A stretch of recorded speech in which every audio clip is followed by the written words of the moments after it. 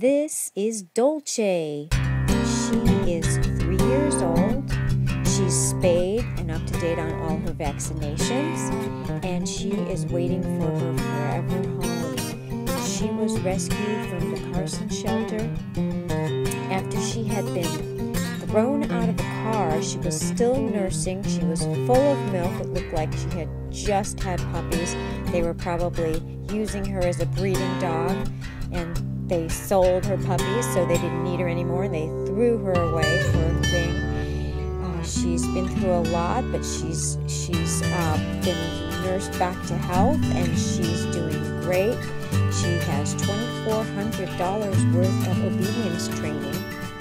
She gets along with almost all of her dogs.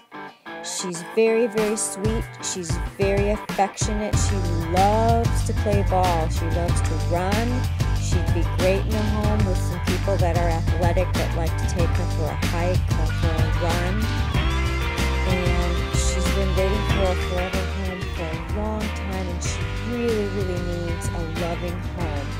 If you can give her a loving home, please call 818-235-4657, and we can give you an application, and you can get a little bit more information and meet her. Thank you so much.